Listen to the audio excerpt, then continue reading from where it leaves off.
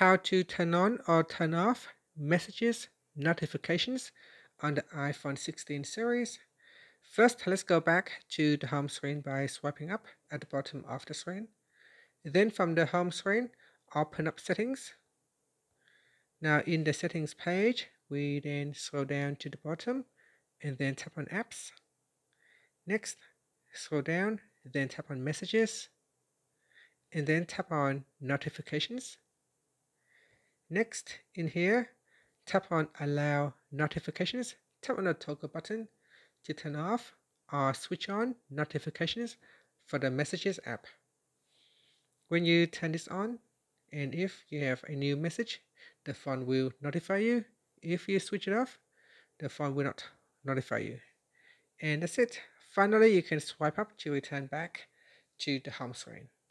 Thank you for watching this video. Please like and subscribe to my channel for more videos.